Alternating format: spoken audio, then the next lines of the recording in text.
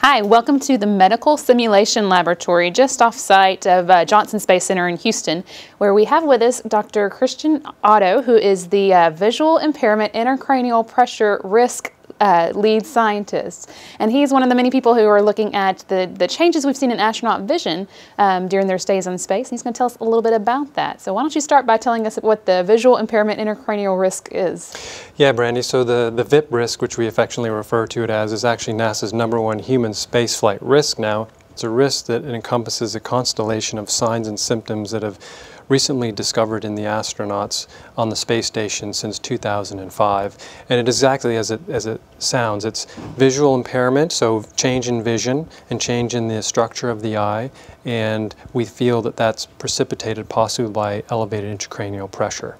The concern is that if astronauts were exposed to this for a longer period of time, not just 6 months on the space station, but for 3 years on a Mars mission, that it could possibly precipitate blindness in some cases. So we've been, I guess, studying this for a little while now. We've kind of developed a suite of different ways that we're collecting data on in orbit, right? Yeah, so the program has become more and more sophisticated with the suite of diagnostic equipment that we have on board now. We have the diagnostic ultrasound device that has given us a tremendous insight into the changes in the structure of the eye in flight compared to on the ground, in terms of the shape of the eye, changes that are occurring behind the eye. I'll be talking to you about the tonometer, which measures intraocular pressure, so that's very important, what's happening to the pressure inside of the eye over the course of the flight, but more importantly, the relationship of that pressure to what's going on behind the eye. A new device that's been on station for just over a year now is the Ocular Coherence Tomography device. And this has been giving us tremendous information in terms of what's happening down at the level of the retina and the nerves exiting the optic nerve head. We can actually see very finite changes in that layer in terms of swelling down to the micron level. So we can follow that during flight, and we've been able to detect some individuals have a large amount of swelling, others have a very small amount of swelling. So that gives us tremendous insight into what may be precipitating the problem from a susceptibility and functional point of view. Other devices that we have, we use Transcranial Doppler now. That's a relatively new device to look at blood flow in the brain. Okay, and I think today we're here in particular to learn more about the tonometer. Is that how you say it? That's right. So what I have here is the tonometer, the tonopen, which we use to measure intraocular pressure in flight. And here's a model of the eye. It's a cutaway of the eye. And what you have here is the anterior chamber. This is the cornea. And then we have the posterior chamber. And then you see the white part of the eye, or the sclera. And the astronauts will anesthetize the eye first with an anesthetic. It lasts for just a few minutes, and then they tap on the eye. An operator will tap on the eye and get a measurement. And that way we can follow the pressure in the eye over the course of the mission.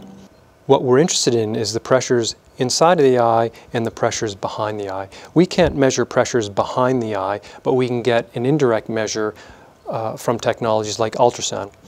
And I can demonstrate how we might do that in flight. I won't actually do it to you, but okay. So because, you know, many of our astronauts, we have a few physician astronauts, but most of them are not medically trained. They do get some medical training prior to flight. They will be trained on the tonometer, but it is a ground-guided procedure.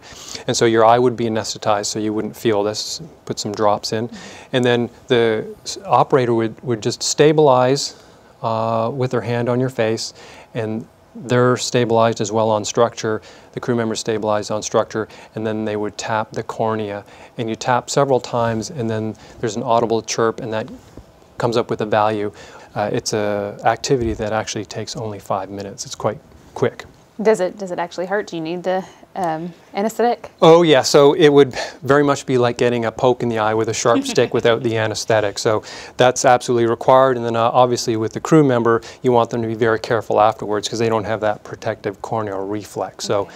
They have specific instructions afterwards. So why is that important? Well, we really think that it may be an issue of the balance of two pressures in the eye. Typically the pressure in the eye is 5 millimeters of mercury higher than the pressure behind the eye, which is the intracranial pressure. In space, with the cephalad fluid shift, with fluid moving towards the head, we hypothesize that the intracranial pressure in flight may actually be much higher than it is on the ground. What may be happening in space is the intracranial pressure rises because cephalad fluid shift, because we lose the force due to gravity. And the pressure then now behind the eye is larger than in front of the eye.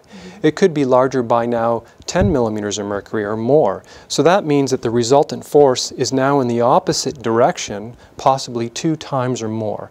Why is that important? Well, there's a structure in the back of the eye as the nerve, optic nerve runs through, that transduces the pressure when there's a pressure gradient. It's pretty good at transducing that pressure gradient when it's 5 to 10. It's not that great when it's over 10, and that may be why we're seeing the swelling in the back of the eye, the optic disc.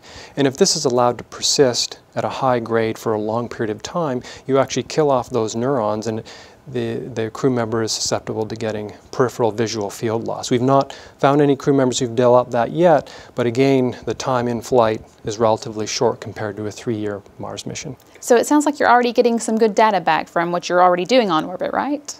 Absolutely, and so with each passing year, with the more sophisticated technologies that are deployed to space station, the data that we're collecting is giving us more and more information and knowledge on what may be happening and what may be precipitating the problem. Okay, well, so what are some of the next steps for the program? So the first step is understanding the problem, and so we're collecting data.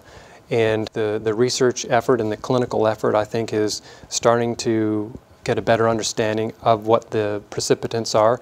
So then the next step is to define what that is exactly, to be sure of that, and then to develop countermeasures.